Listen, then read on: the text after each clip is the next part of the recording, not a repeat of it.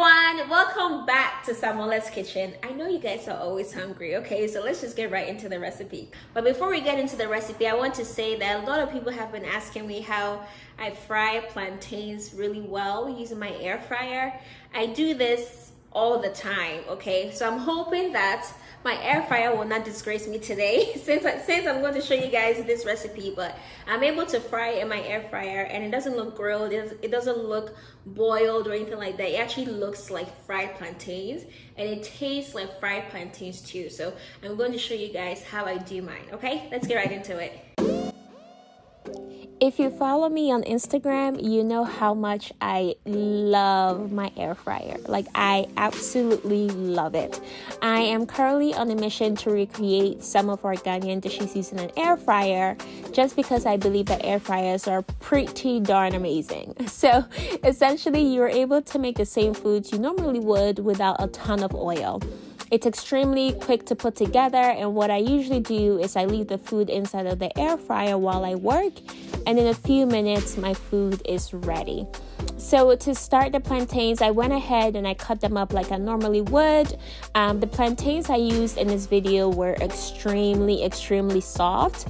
I don't like my plantain too soft, but it's hard getting good plantains when you are in the abroad, so you essentially just take what you can get. So once I cut it all up, I just added a bit of salt and then I drizzled it with a little bit of oil.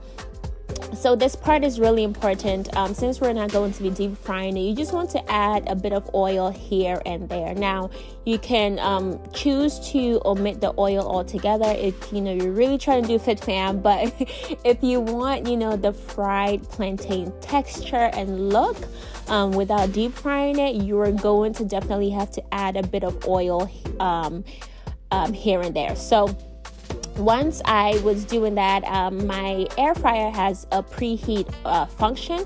So I preheated my air fryer for 5 minutes, and then I lined the tray with aluminum foil, brushed it with a bit of oil, and as you can see now, I am just lining the plantains all together. So you don't want it to stick, because it's just going to just kind of get stuck together when you air fry it. So just make sure that you space it out a little bit. And just because I am trying to be efficient, I am also using this top rack as well. So I brushed it with oil before I arrange more plantains on there. So now it's just going to go into the air fryer. I usually put my plantains for 15 minutes at 340 degrees Fahrenheit, but because these were really soft, I did it for 10 minutes first to see how it looked, and then I air fried it for another 5 minutes. So after 15 minutes total, this is what it looks like.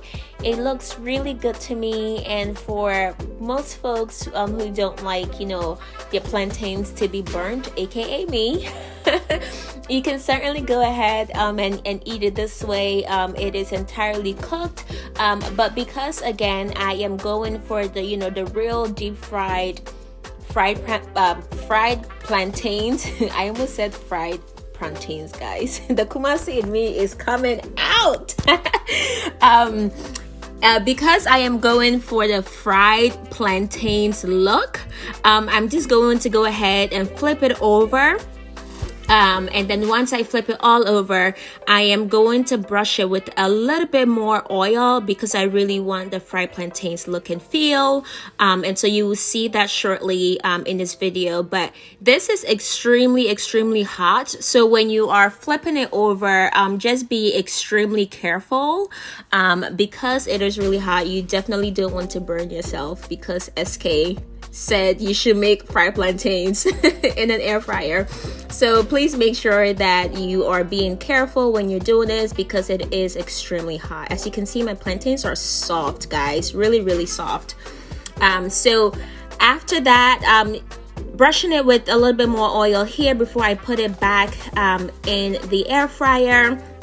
Now I did mine for 10 minutes again, and it got a little bit burnt personally, so you can definitely reduce the time. And look at that, guys, it looks so good.